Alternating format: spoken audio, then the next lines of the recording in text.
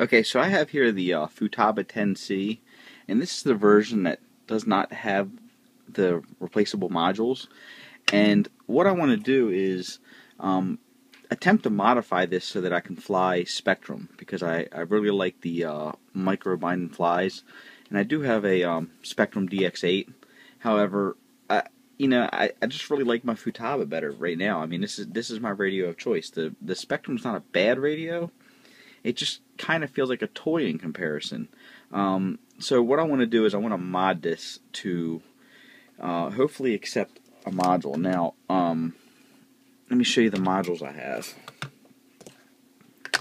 First, I picked up one of these orange DSM2 modules from Hobby King, and these are made for the Futaba module systems, which they explicitly list that this is not compatible with my radio. But it was like 20 bucks, so I figured, you know, what the heck. Now, I've already had this connected. I already kind of hacked this in, and it didn't work. Now, what happened was it was able to control the radio on. I have an E-Flight Beast, and it was able to control the radio. The problem is the channel mapping was all off. In other words, you know, when you move the throttle stick, for example, it would move the elevator on the plane, that kind of thing. Or when you move the ailerons, it would, on the sticks, it would move the rudder, or various things like that. And first I thought it was like a Mode 1, Mode 2 problem. But then after doing some reading on the forums, I realized that Futaba and JR have two different standards for transmitting their PPM protocols to modules, or just even through the air, I believe.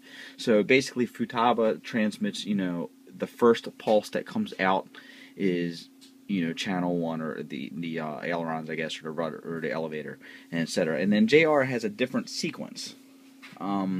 So unless you have a radio that can remap channels, then you're kind of out of luck. I might have been able to do something with mixing. I don't know. I kind of wanted something that was just going to work. So this, and I'll show you all this later on in the video, but this Hobby King Orange TX, I was able to get it to bind, I was able to get it to transmit, however the channels were all wonky, so this isn't going to work. So what I have now is an actual Spectrum brand DSM8, DSM2 Futaba module, and with I've read on forums and such that you can change the channel mapping inside this device. So I can make my Futaba transmit, basically remap it to the JR standard, which all, like the Micro Beast uses the JR standard as far as I can tell. I mean, this would work, I suppose, if you were using Spectrum receivers and you just plugged them in, you know, to different channels. So you'd have to plug like your throttle into channel 1 instead of channel 3, that kind of thing. But like, you can't change that on the micro binding flies. It's all kind of hardwired in, so you really can't change that. So what I'm going to do is I'm going to kind of take you through what I've done, and hopefully try to document this whole process so anybody can follow. Okay, so here's my transmitter again, and I've already removed the screws. I've already voided the warranty. So if we remove the back and get a look at the electronics in here, there's basically two things that are interesting to me. So first, you have the trainer port, which maybe we can utilize that. I don't know. But this, and I've already tried some of this, so but I want to kind of walk you through it. This to me looks like a module. It just looks like a module that is soldered in. It's hardwired in and unchangeable. It's even in the same place that the module would be. I just imagine that these 5 pins on the module, I basically imagine that the module version of this radio would not have this board, and these 5 pins would be broken out to the outside of the case to allow you to plug in one of these. So I'm hoping that basically what I can do is, I got a little piece of header here.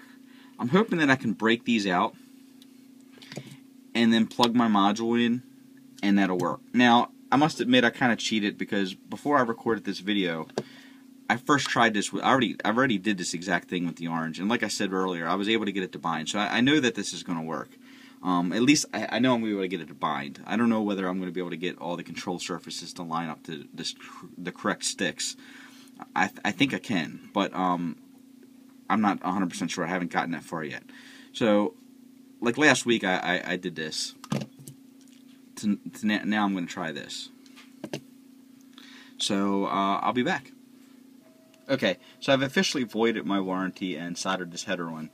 And so I'm pretty much ready to begin. I must state that this isn't a permanent solution. What I'm hoping is that if this works, which I'm hopeful that it will, I'm pretty sure, I'm confident that it will, that I can use these little jacks.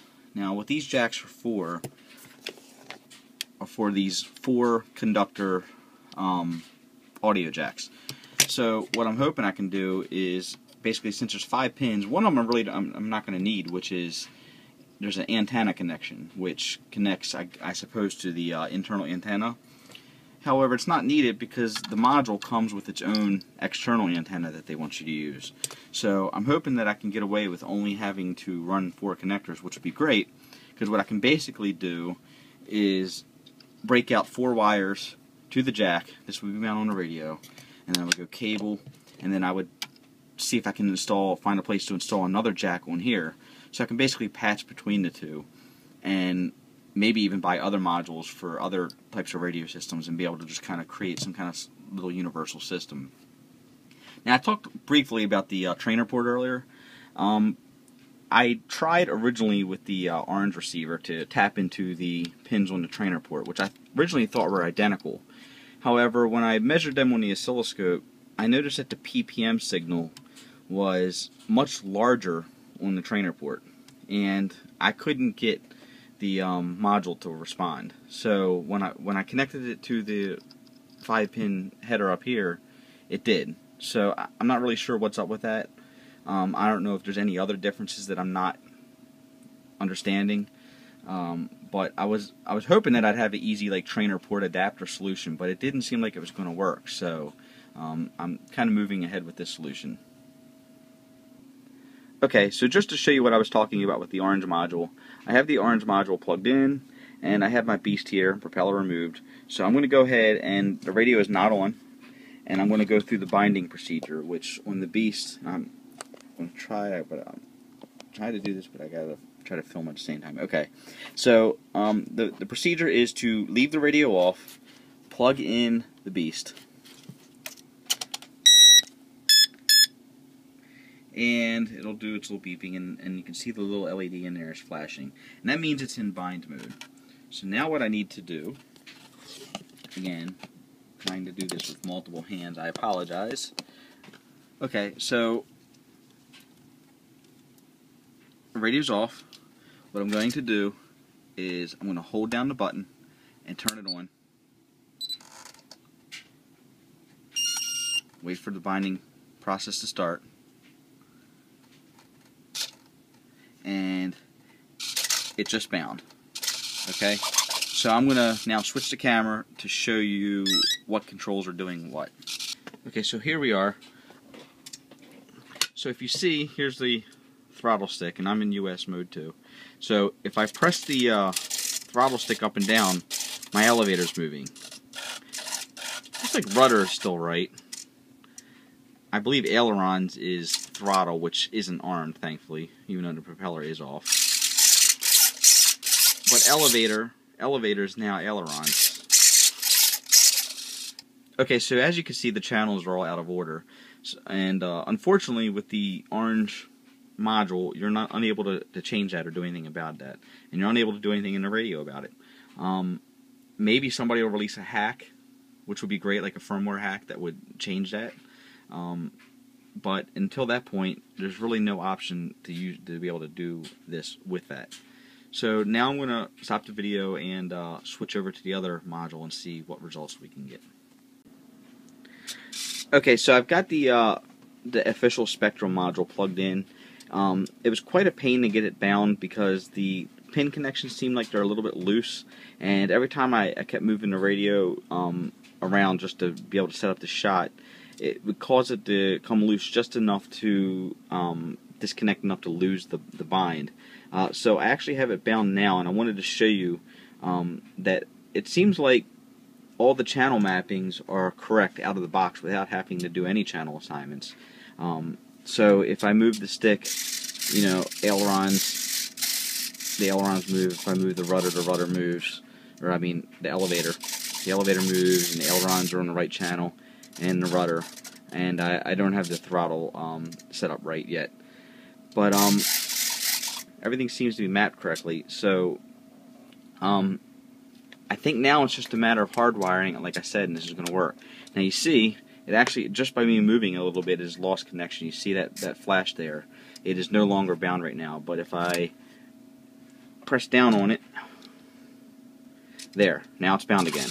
So, like I said, this is kind of a fidgety connection, but it at least proves that I can make this work. So, with that being shown, I think the next step is I'm going to hardwire it the way I described earlier, and I'll be back. Okay, so it's complete, and I wanted to kind of show you what the final thing looks like. So I have my module velcroed onto the back, connected via 6-inch audio cable.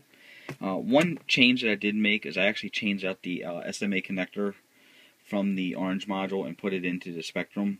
Otherwise, I would have had to have used this antenna that came with the Spectrum, which I would have had to figure out a place to mount it. Doing this allowed me to use this little dipole that came with it. If you didn't have the orange module, you can probably find like an SMA coupler or something similar to make that work. Just search online. So another potential problem that could arise is if I use this as is, the internal radio will be transmitting along with the Spectrum radio, which is wasting power and potentially causing undue interference. So what I read online was if you hold down this button and turn it on at the same time, you get a menu. Now the first option is for range checking. It's like a lower power mode. The second option turns off the internal transmitter. So presumably the internal transmitter is not transmitting and only my Spectrum is. So I'll be right back. I'm going to plug in the Beast. Okay, so the Beast is plugged in. And as you can see, the internal radio is off, which the light's not lit. But if I move the ailerons move. If I move the elevator, and the rudder, and lastly throttle, it appears that everything works great. So this is fantastic. I consider this a success. I'll be able to use my Futaba to fly these little E-Flight micros. I hope you guys enjoyed this video and can get something out of it and make something of your own.